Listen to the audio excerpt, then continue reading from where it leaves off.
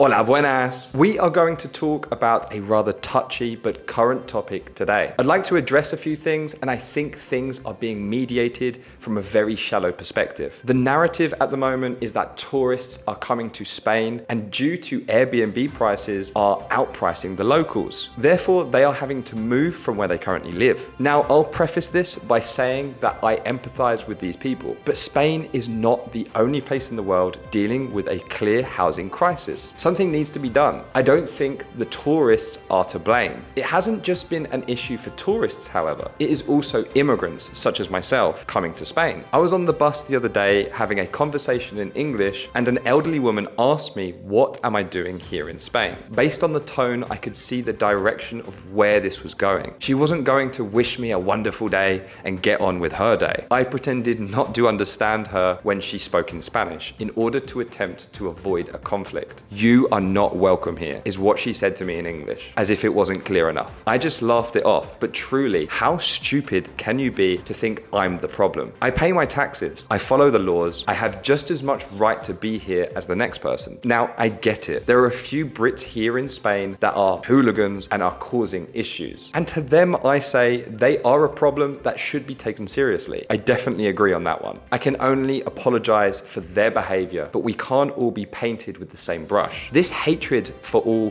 Guiris is absurd. We're just as diverse as the wonderful Spanish people I meet in this incredible country. Before I continue, I'd like to say, of course, that I know this isn't the view of all Spanish people, and the conversations that are being had are incredibly complex. I'm just saying that the anger shouldn't be directed at foreigners and instead somewhere else. But we'll get to that in a bit. I had the pleasure of going to Valencia recently and saw a lot of graffiti telling foreigners to go home. It's honestly insane. Spain is the amazing place it is today because of the diversity within it. And let's be fair here, the European Union has provided the funding to get the infrastructure up to scratch, not necessarily solely from the Spanish taxpayers, which once again I am part of. Telling foreigners to go home after contributing to a society they helped build is just illogical. I honestly can't think of anything worse if all the tourists decided, you know what, Spain just isn't the friendly country I thought it was. This year instead, I'm going to book somewhere else. Tourism is a big contribution to GDP here in Spain. It has been for many years and it continues to be so. So I have spoken about the tourism side a little bit, but I wish to mention the foreigners living here, such as myself. The greatest cities in Europe are so great because of the diversity of people from all around the world. No exception. London is a powerhouse because of the contributions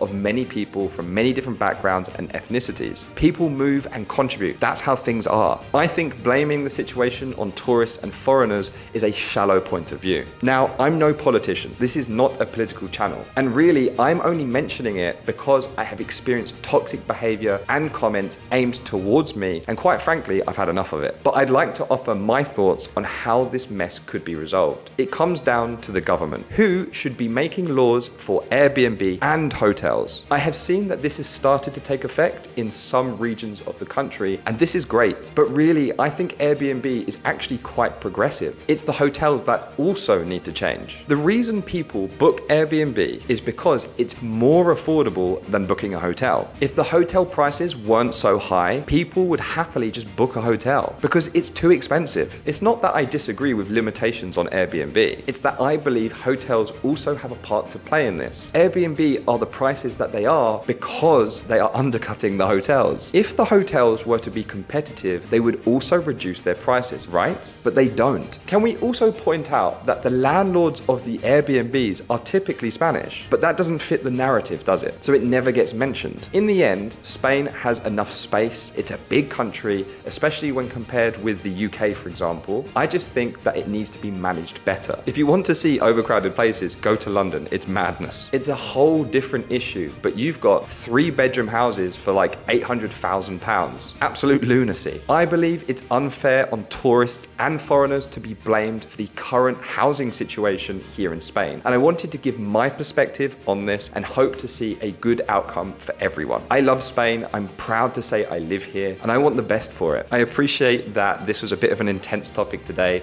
but I think it had to be said, especially from a different perspective that is shown in the media. If you disagree with me, leave a comment letting me know why and what you would do to improve improve the current situation. If you agree with me, I appreciate the support. And if you didn't even know this was an issue right now, feel free to get involved in the comment section too. Let's keep this as respectful as possible as always. I love having debates with you guys in the comments. So please, as I say, it's an open debate. Say what you want and we can have a discussion about it. Thanks for watching this week's video. Don't forget to like, or if you're voting Vox, feel free to hit that dislike button. And I'll see you in the next one.